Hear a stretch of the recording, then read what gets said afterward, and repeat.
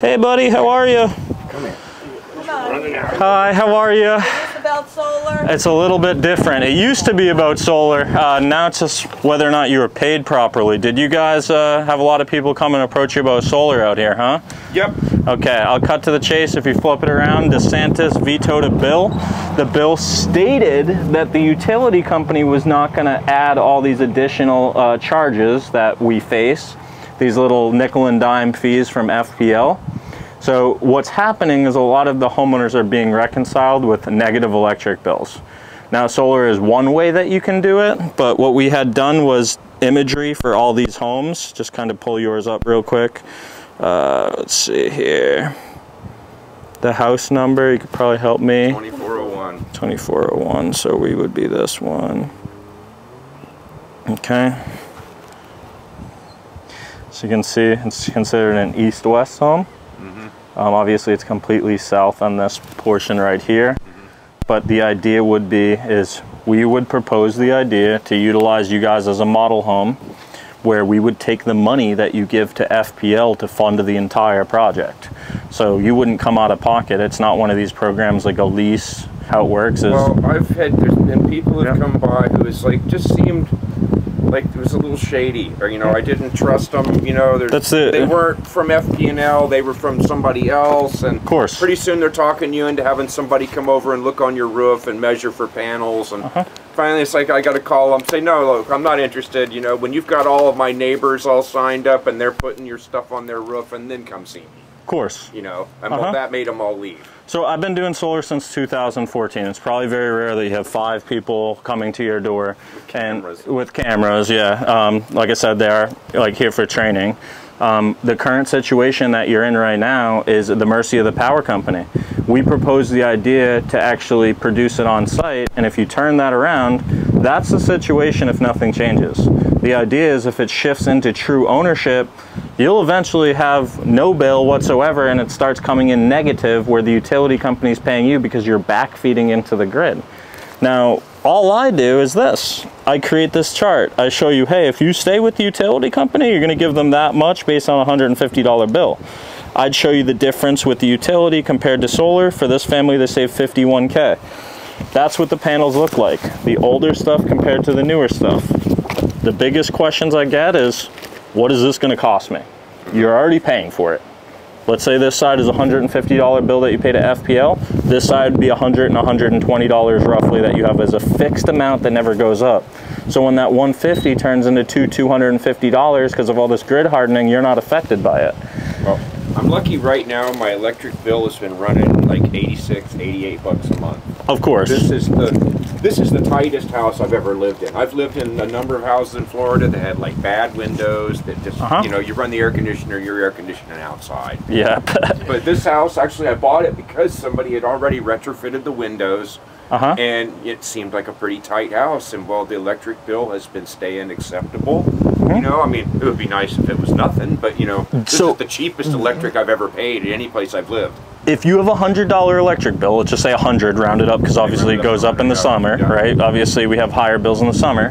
Well, let's just say it's $100 a month. That's 100% interest that you give to the utility company. Because we can both agree, if you move, the utility company is going to say, hey, thanks for being loyal, we're going to send you $4,500 back. What I'm proposing is taking that $100 that you throw away into a trash can, move it into a piggy bank where you own the system outright. And you're no longer paying that money to FPL like paying a landlord. Because if your landlord kept raising your rate, eventually you would move. So it's like every time you pay the $1,200 a year to the utility company, they keep that. If you could pay yourself the same way that you chose to own the home here, that's the reason you would do it. It's not because of the savings, because people aren't going solar for $20, $30 savings a month. It's to be complete independence and shift that liability to an asset. It's like if you rented an apartment, it was $1,000 and the landlord said, hey, you can own it, just pay $1,000 and you were never gonna move, it makes sense. But all I do, it's not a doorstep decision, this isn't Amazon Prime.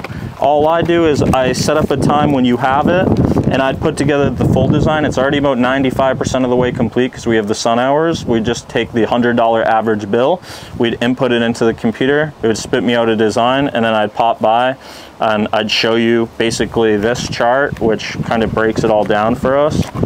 And I would fill this out with you.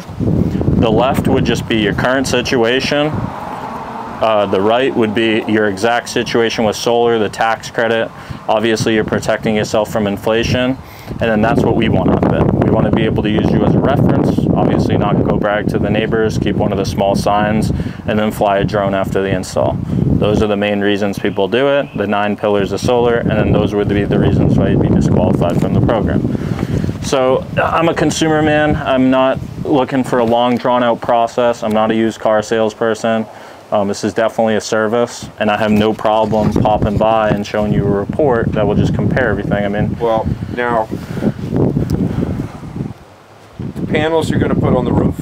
Okay, say I go for this. Is that going to provide enough power for me to not? Well, am I going to still be connected to the grid? Is that the problem? Or that's the question? So the short answer, yes, you are still connected to the grid. Yes, but you're not buying any kilowatts that are being produced from the grid. You telling me that you have a $100 electric bill? I always tell these guys, you don't want to convince somebody on the plane. You want the destination. If I told you I'd give you a free trip to Hawaii, but there's a 40-hour plane, no one's going to want to do that.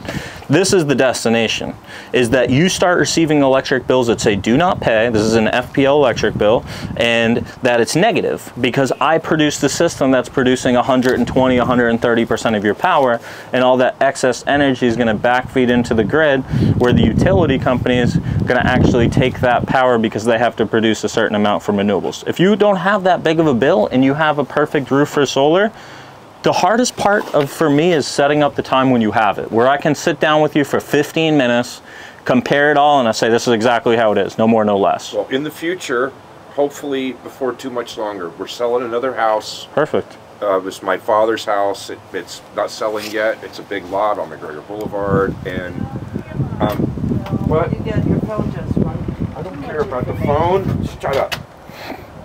Now she made me forget what I was talking about. Your dad, the lot. Okay. Yeah. I'm gonna have to re-roof this house. After I sell that house, I'm gonna re-roof this if it's got solar panels on it. So that's what we do. When gonna come and take the solar panels down and then put them back up after they re-roof the house? There's two options. Either one, we can do that, or we can replace the portion of the roof where we're gonna put panels on before we put the panels on. So it just depends. If your roof is not structurally sound, we'll disqualify the project beforehand. Like, you could be gung-ho about this, but if involved with the project, we reserve the right to disqualify the location due to shading, structure, and or permitting. Well, I got no shading, that's for sure. My structure is good according to the home inspector. Good. The biggest reason why you would get denied is the utility company. If the utility company would not allow us to interconnect to the meter, solar doesn't make sense unless I can get the meter to spin in the opposite direction. Because I need that sunlight to produce and actually backfeed into the grid, which goes through something called an inverter that converts the sunlight into electricity.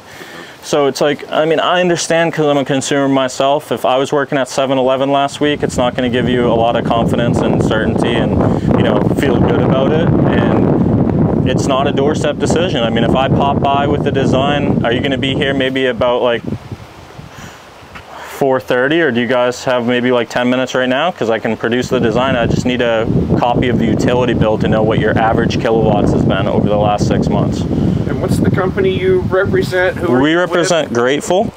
So we do solar and roofing. These are all of our license numbers and everything on the side of our shirt. I'm training these guys today. So I'm actually local as well in Naples. I don't know if you're familiar with the Mercado, North Naples. That's like literally where I live right there. I moved down here about 4 years ago. So when I have the proposal, I'll show you all of that. And it's like, if you look at it and you don't like it, just tell me to kick rocks. If you think that it's a good idea and, you know, oh wow, I never thought about it that way, that does make sense. Okay, question. Yep. How many other people have you gotten to do this in the neighborhood? So would I be the first guy, or if you approached other people? No, there's already probably about 20 systems. That you can actually see a system that we did right there, right through the trees. You see it under the trees? Right. Straight ahead. You can barely see it. Okay, so that one, we've done 4 on that street. There's a lot of them. I can have a list for you when I come back. Personally, I've installed over 1,000 solar systems. I started doing this in Massachusetts. I moved down to Florida. I have a YouTube channel. I train people all over the country. And the best thing that I can tell you is, like, I mean, I can show you plenty of people that it's like I ask them, I take pictures of like, hey, how do you guys like the solar panels? People that have had the solar panels for 5 years. I mean, I'll just pull this up really quickly for you because I like to show people this. So this is me. Pull it up. Probably the one time I won't have service. Come on, give me something. All right, so this is me. This is a client that I set up 8 years ago. No, what do you got? Do you remember me? Not Taylor. I am Taylor. Taylor. See, he knew my name. 8 years later, what do you think is the reason that you did business with me when I came and knocked on your door? And I haven't had a light bill in 8 years. Felt sorry for me. Don't believe you remembered my name. So it's like everything I'm going to say is going to make sense. It's going to sound too good to be true, and people want to know what the catch is. It's genuinely the utility company has a stronghold. You don't have another option. Well, now, how much is it going to cost me to do all this, to install this stuff? Are you going to do it for free? If I was to pick you as a model home, or if you were to do it with everybody else? Because solar can get pretty expensive. Well, if you're picking me as... So the ideal situation when a family goes solar is they pay a little bit of money out of pocket to get things going. But that's also what deters people from getting started. Okay, well, what's the out-of-pocket expense to get started? So if I can use you as a model home, where you allow me to use you as a reference to tell us what you like and benefit from having the system, you agree to a non-disclosure, not bragging to the neighbors, and I can keep a small sign here for 3 months after the installation and fly a drone to show off the new technology, we will show you that the upfront cost would be zero. And if I cannot take the money that you paid the utility company to pay for this, we don't do it. I'm going to show you a way that this does not cost you a penny out of pocket. We're just shifting the $100 that you donate to the utility company into equity. And if I can't make it make complete sense, don't do it, because a confused mind will always say no. That's it. I just want the 5 to 10 minutes for me to show you. And at the end of it, it's either going to be, I feel good about this, or dude, I don't feel good about it, I need time. And I'm cool either way. Worst case scenario, you have more information and you understand what the second option is.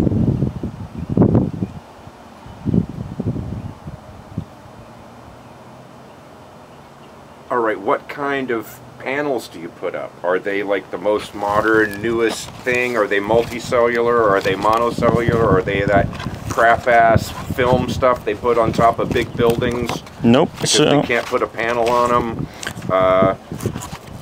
So we use the V-Sun triple black panels. They're 405 watt panels. Just to show you some quick specs on the panels, pretty much. I'll pull it up real quick. Just show you the difference between, actually was just with another family showing them this. So the panels are triple black compared to the blue ones with the lines. Mm-hmm. You can see that it uses a micro gap technology. You get up to 30% extra power generation from backside of panels. Also, one thing that I really like is you get a higher output power. Normally, most systems are 25-year warranties, which obviously this is, but you have a 30-year linear power output for the warranty. Also, the inverter is warranted for 25 years. So it's like, all I really have to do is, put together the design for you, which I can actually get the full design here. Let me just pull it up real quick. Do you know roughly when you made those, has the electric bill always been about 100, or what does it come to in the summer? When it was really hot, it may have been, 120 maybe, but I don't think I've paid more than that since I've been here. In fact, the last one was just 88 bucks. Okay, is the meter on this side of the home? Meters on the back of the house. Meters on the back, I don't need to see it. What I'm going to do is I'm going to request a design really quickly so I can just show you the comparison. Do you have a copy of any of the most recent bills, just so I can look at the chart real quick? Hold on. Yep. Just put my stuff down for a sec. So where are you from originally? I was born and raised here. Cool. Okay. So just take a quick peek at this, and I paid over the phone with my debit card, and they charge you extra for paying stuff over the phone. So what is your actual name? Bill. I called up and said, you've got me down as number 3 fry. You know, it's I. That's number 3. And I called him and oh, don't worry about it. Don't worry about it. It's not, we got your name. Well, what's crazy is when I submit your interconnection document, which is obviously if you're like, I love this, I'm gonna have to submit the interconnection document as that, because it has to match what's on the bill. Well, I talked about it, and they. Your legal name is Bill or William? Well, William J. William. Okay. Sometimes let's make sure I have that. And then your email address? I have no email. No email. None@none.com. I have no computer. I have a cell phone, but I don't do email. I can barely text. You know, I'm 60. I didn't have a cell phone until last year. Still got the flip phone? I had no phone. I had a landline. Oh, okay, yeah. You know, and it's like, finally, it's like, landlines are a thing of the past. Everybody's got to have a cell phone. So like, crap. Well, I've got to deal with technology now, and I hate technology. I hate technology with a passion. Sometimes it's good, sometimes it's bad. Computers are a pain in the ass. Yeah, right. I worked at this one place. I had to run a register, basically. Computer. Oh, there they go. What a freaking joke that was, man. I hated that job. Just pushing buttons all day, talking to 500 people, and I hated it. It's like, you know, I never want to have a computer. You know, and when they break, I don't know what to do. Right. I'd throw it back in the box, throw it away, go buy another one. Bill, what's your contact number? What do you mean, phone number? Yeah. All right, save. Just gonna take a quick snapshot of this. Look at the actual usage, utility bill, utility, basically FPL, utility rate, residential, save. Okay, we're gonna edit, we're gonna upload. So you used, last year you used 438 kilowatts, this year you used 627. You can see that the rate has gone up because you only paid 60 for that. Yeah. So the cost per kilowatt has gone up. As you can also see, your pretty much high months are June, July, where you're almost doubling the amount of kilowatts. So I'm probably sure, whether you want to like it or not, you're probably going to have $150 bills over the summer, just based on the kilowatt average and the rate increases. So this is upload, photo library. I don't need that anymore. Select, done, add. Now, has your wife ever looked into this? Or She's not my wife. She has nothing to do with this. All right, gotcha. She just lives here. I always ask. But she bitches a lot like she is the wife. So. What's your schedule looking like for the rest of the day? Do you have time right now? It might take me a little bit to get the design, but I can pop by in like 20 minutes. I'm gonna pop out and do some stuff. I can either try to make it my last stop of the night tonight, or I can make it like anytime tomorrow. I'll be out here. Come tomorrow. Tomorrow works for you? Okay. Better. I'm usually here. Do you want to shoot for... Unless the car is gone, you know. Do you want to shoot for like 11, 11:30 earlier in the day? Or a little later? Let's see. Yeah, 11:30 might be okay. Okay. So I can. It's gonna be. It's gonna probably be 11:30. I deal with the dog. Usually 11. We can pop out, run the dog, come back. Usually here around 11:30, I think. So. Perfect. 800. Save. Just adding all your kilowatt values right here. So it's gonna build the interactive proposal. Then if a hurricane comes along, blows them off the roof. Yep. What happens? It's considered an act of God, so it falls under your homeowner's insurance. I got homeowners. I own this place. I don't have a mortgage. So if you know, and it's like, if you don't have homeowner's insurance, and you know the system has a manufactural defect, or something happens manufacturer with the panels, we're on the hook for 25 years. If it's considered an act of God, it falls under the insurance. Wow. That's just basically. You know, I'm the same as my father. He, you know, once he got his house paid off, he says, "Fuck insurance." So I'm not paying insurance anymore.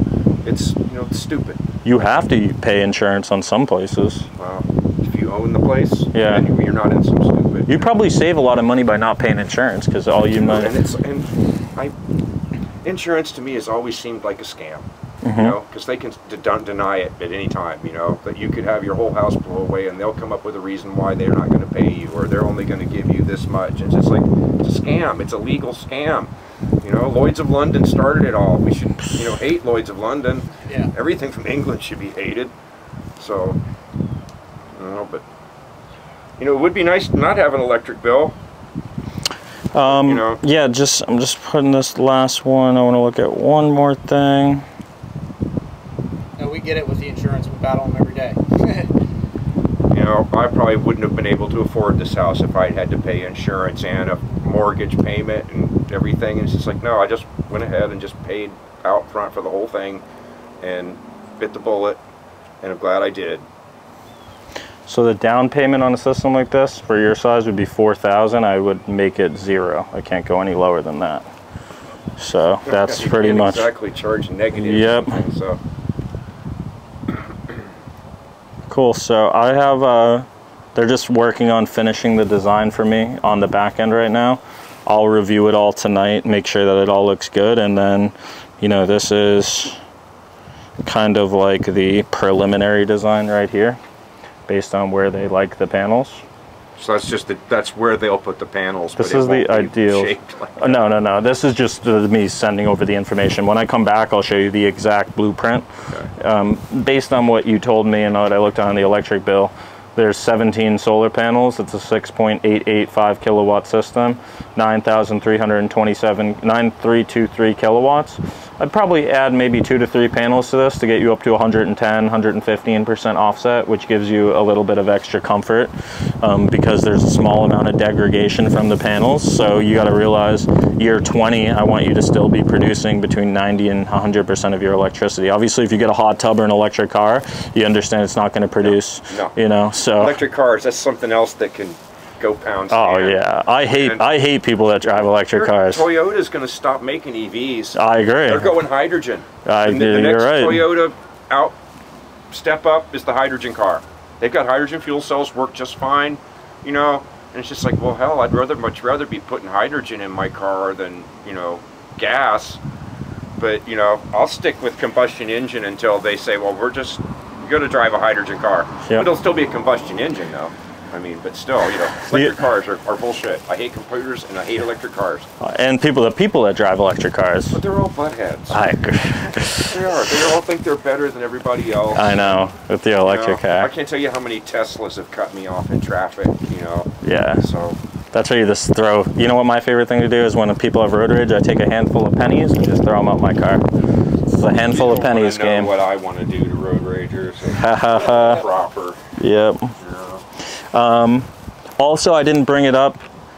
There is a tax credit. I don't know if you knew about that from the government. The other guys came around, and that was what they were pushing, was the tax credit. That's the cherry on top. And some people don't even claim the tax credit because they don't even have enough taxable income to claim it. It's based on federal income tax. So if you didn't have a 401k, you didn't have federal income tax, you don't even get it. Practically retired. Yep. So you probably won't get it, or you'd have to transfer it. In 2 years, well, a year and a half now, I'll going to collect Social Security, you know, and that's my income. Yeah. You know, well, so this is like, just you telling me that like makes me want to help you so much more, because once the panels go on the roof, the amount that I show you tomorrow would be fixed, meaning that 10 years from now, if FBL said, you know, our rates are going up 30, 40, 50%, like, or 200%, like they've done in states like New Hampshire and Massachusetts, where they already pay 40 to 50 cents a kilowatt, California 40 to 50 cents a kilowatt, Florida 17 cents a kilowatt. It's only a matter of time before we get into the 20s, 30s, and 40 cents per each one of the kilowatts we consume, which is making that $100, $120 bill $200, $300 10 years from now, which I think most people would probably say it's more likely that the bill will double in 10 years than stay the same, because we use natural resources. Now, I got a letter from FP&L the other day saying that you could be a subscriber to the big solar array they've got, you know, but you have to get in on the project now. Only like this many people are allowed, and it gets your, you know, bill down to nothing, blah, blah, blah, blah. But, you know, it's like, well, you're going to connect my house directly to the solar panels. You're going to run a wire from here to there. It's like, yeah. You're going to feed that into the system. Well, how do I know I'm getting that electricity? How do I know I'm not getting electricity from something else? And it's like, you guys are like, just confusing me. You know, it's like, you want to help me. But it's just like, well, I don't understand how you're helping. I'm still paying you. You're just telling me my electricity is coming from this solar array now and not from the FP&L down the street. The thing is the utility companies, whether people want to realize it or not, they are corrupt. They have to get a certain amount, and they're America's last monopoly. And I think what a lot of people are starting to realize is if they continue to nickel and dime us, and you know, people just pay their power bill because, you know, if they charge you $300 next month, what are you going to do? You just pay it. So, like, you know, you can research who I am, because I think trust is the only objection I face with people. I've done this since 2014, and when I come by tomorrow, I'll show you exactly how it is. And if you like the idea, then we'd submit an application to see if we can get it approved. You go to the back of the line. If it gets approved, when you're in the front of the line, I actually have an install happening on Friday of this week. It's a little bit away from here, though. It's probably about 45 minutes, 30 minutes in Lake Placid. I need driving to Lake Placid. I know, I hear you. I haven't left town in I'm gonna have them. a couple of years. I'm gonna have them send me a video of the install, so like I can text you a bunch of, you know, people that I've helped and, you know, their situations. And you know, you're right though. If I worked at 7-Eleven last week and I was trying to explain to you how solar works, it's, you know, people are gonna say, no, I'm confused, it doesn't make sense, and nobody wants to get screwed. So that's it. If you don't feel completely good about it tomorrow, just tell me to kick rocks. All right. No So problem. tomorrow at about 11:30, I'll pop by. So I'll be sure I'm back from the park with the dog. He gets really ungrateful. See you later. See you later, 3. Huh? I said, see you later, 3. That's your name on the utility bill. I. Capital The I. 3rd. Yeah. Well, this is capital I, 2 little I's on the when they write something. It's like 3. Man, you guys. It's like, oh, don't worry about it. We'll get the money. We know who you are. Fry the 3rd. But I swear, I wrote it down. I printed it out when I, you know, signed up for the electricity. You know, please print your name here. Okay, I printed it out. Well, whoever was entering it just was not paying attention. Yeah. You know, just gonna go down and smack them, you know, but hey, it's just another computer problem, you know. Right. They can't be rectified just by calling up and complaining about it. Oh, well, we've got to get a hold of the tech guy, and he's got to come in and cleanse the system and do all this stuff. Oh, but you mean you can't just push a button and change it to bill? Yeah. Oh, no, it doesn't work that way. Okay, whatever. So I'm 3 Fry now. 3 Fry. And it was funny. Sounds like a rapper, dude. When I was a kid, 3 Fry. my father, I was like 5 years old. My father had met some people through his business, and they had invited him to come over for dinner. And we'll bring your son, because we have a son, and his name is Billy. So my father comes to me and goes, hey, well, we're going to go over to Ed's house, and he's got a son named Billy too. And I thought that was his name, was Billy too.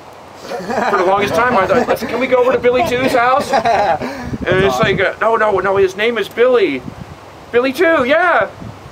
Let's go. It's like, no, his name is Billy, not Billy 2. It's just Billy. It's like, his last name's 2, right? Yeah. No. His last name is something else. But it's just like, for the longest time, I thought his name was Billy 2. That'd be the best introduction ever. Be like, Billy 2, I'm Billy 3. Good to meet you. It's like thing 1, thing 2, and thing 3. Yeah, basically. Yeah. It's just crazy. Cool. But anyway, all right. I will see you tomorrow. All right, Bill. 11:30. I'll be here. I'll have a full design. You know, if you have any questions, just write them down, and you know, we'll see if it can make sense. Don't Hopefully, Gabriel doesn't fall and. I fell twice. It's not. Well, don't fall on my. This kid's he's a pro on this thing. I don't care. Don't fall on my truck. Hey, you're a fisherman? Huh? You're a fisherman? I haven't fished for eons. Oh yeah. I lost interest when Billy's Creek got too polluted to fish in anymore. I was a riverbank freshwater fisherman. I don't go out on boats. I don't cast net. I don't do anything. You know, if I can't get it with a Zebco or a bait caster, I'm not interested. Yeah. All right. So here's a trivia question I've asked for 2 years. I have not gotten a correct answer. You win $20 right now if you can tell me what type of fish that is.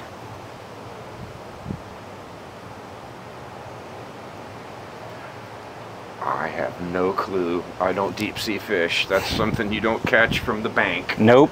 It's called a hogfish, and they're the tastiest eating fish you'll ever get. I would have eventually given it some kind of weird name like dogfish or pigfish or something like that. I would have took a shot at it. Yeah. Hey, I eventually would have hit hog if I had multiple choice. Yeah, you would have. Right? Woulda, coulda, shoulda. Okay. All right, I'll see you tomorrow. We'll talk to somebody else. Oh, we will. I'll bring a bunch of references. I'll bring a bunch of stuff to show you tomorrow. Okay. All right. See you, Bill. All right. Where are we going? No.